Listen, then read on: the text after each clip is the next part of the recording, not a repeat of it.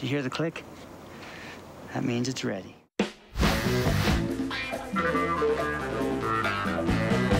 To get a great ski shot, 4 things have to work together. You have to have great snow conditions, you have to have great weather, you have to have a great athlete, and you have to have a great cinematographer.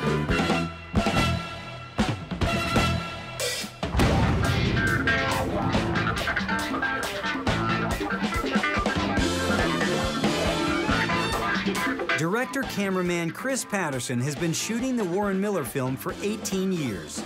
I never thought I'd do anything for 18 years, you know. It's like half my life has been spent in the mountains with a backpack. Chris is an amazing skier, and he's got this special way of telling a story. He just rips down these crazy slopes with this huge backpack. So, Andy, what I'm looking at is those cliffs over there. There's a lot of times you call it work, but most of the time we can call it fun. Director-cameraman Tom Day's passion for filmmaking began at an early age. My whole life, all I wanted to do was be a ski bum. Gary Nate encouraged me to buy his old Bolex wind-up camera. And at the time, I was already addicted to the lifestyle of traveling and seeing new parts of the world.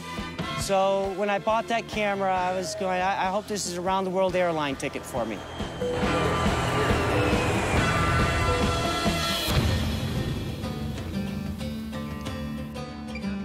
Tom's got quite an eye on how to catch the little nuances of skiing that really make it pop on the big screen. Beautiful. You know, people are always asking me, wouldn't you rather just be skiing? It's amazing when I pick a camera up and I start looking at the mountain in a perspective of a cameraman, then I'm excited about the shot as much as I am about skiing. Got it. Didn't run out of film. Sweet. You never know.